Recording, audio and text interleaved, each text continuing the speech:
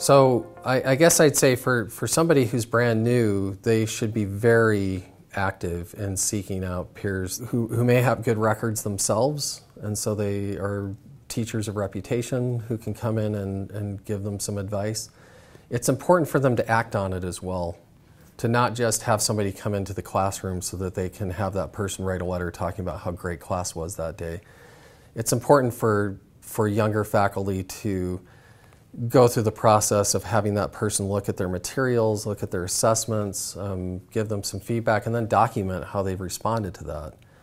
As a department head, that's really valuable to me when I see faculty who do that as they're looking at promotions, through the ranks. It's really critical that I can see that they've established a record of improvement based not just on student feedback but peer.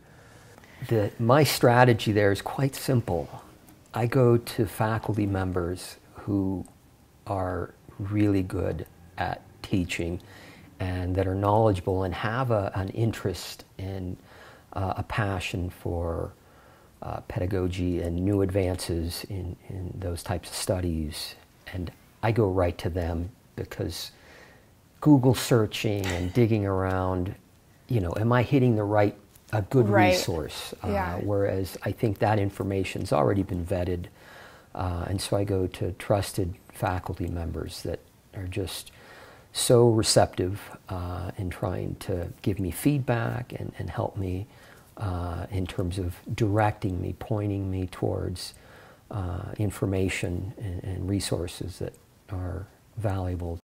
I would certainly encourage them to look for opportunities to communicate their research, communicate ideas, either through journal clubs. Those are great opportunities, right? Because you're digesting complex information and then you're presenting it to a group. There's always faculty, right, that could use help. We have departmental assistantships, which are a great tool for those that have those aspirations to teach, to get some experience.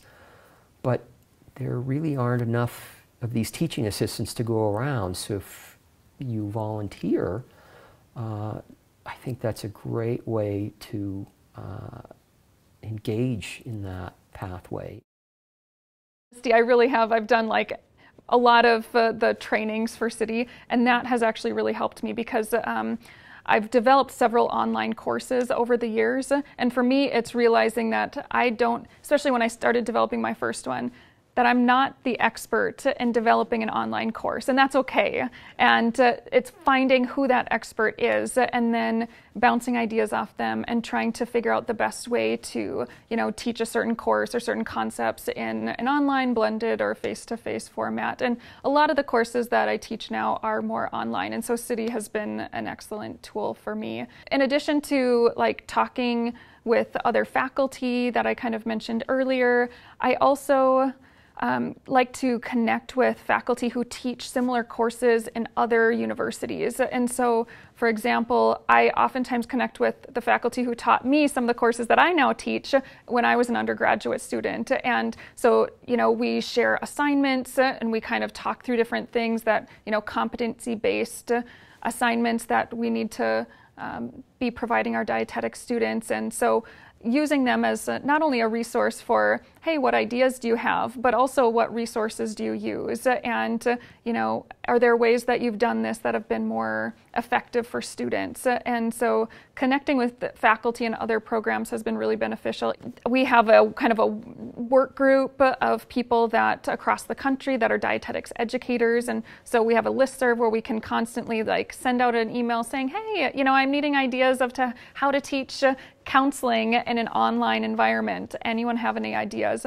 And actually those types of listservs have been also really beneficial for me. And those are typically through my, the organizations that I'm affiliated with. And really I've found, just like faculty here at USU, faculty in other universities too are wanting to help mentor kind of newer teachers as they become, as they get more experience. Especially here at USU, I think we're really fortunate to have such great kind of in-house professional development. We have a lot of opportunities just here on campus, like easy to attend, or you can attend virtually, opportunities for additional training and resources. But yeah, I definitely think the conferences are such a great way to just couple of days. You can attend a lot of different sessions with a lot of different people and just kind of hear not only from the presenters but also from the attendees as well. And it kind of gives you a jumping off point.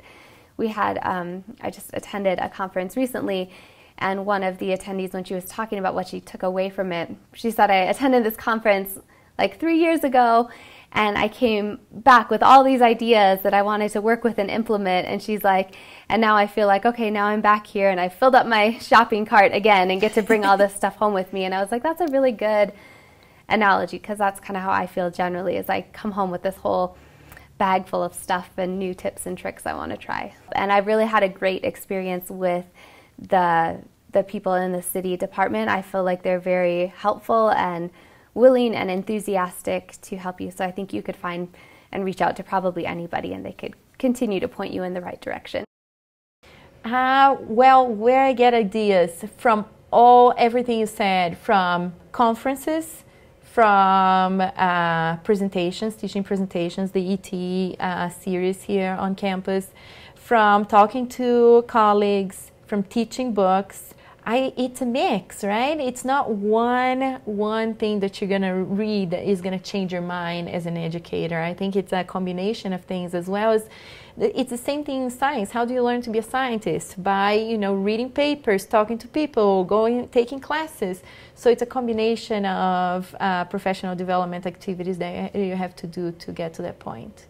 I read my professional journals, my professional magazines whenever they come out. I go to attend conferences, I present at conferences, I talk to my colleagues. Half the going to a conference is not only going to the sessions, but talking to your colleagues, like saying, hey, what are you doing with this? What are you doing here? And then, sharing it. Yeah. So, that's how I keep current. I keep involved.